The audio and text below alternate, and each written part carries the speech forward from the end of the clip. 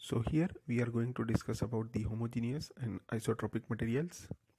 It is very important concept for solid mechanics, as it is a common assumption in solid mechanics that materials is homogeneous and isotropic, and most of the formulas are applicable for such materials. Firstly, to understand the difference between homogeneous and isotropic material, we have two diagrams. First diagram is for homogeneous material and second one is for isotropic materials. In first diagram of homogeneous material, we can observe that at two different locations 1 and 2, the property is not changing with respect to location. However, the property is different in different directions.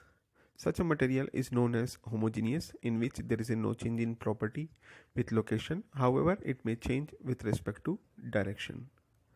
In second diagram, for the isotropic material, we can observe that at location 1 and 2, the properties are same in with respect to direction. However, it is changing with respect to location.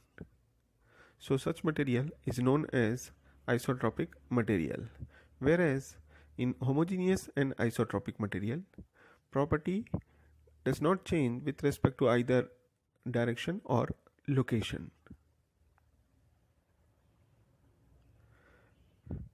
If you found this video useful, please do subscribe and like the channel.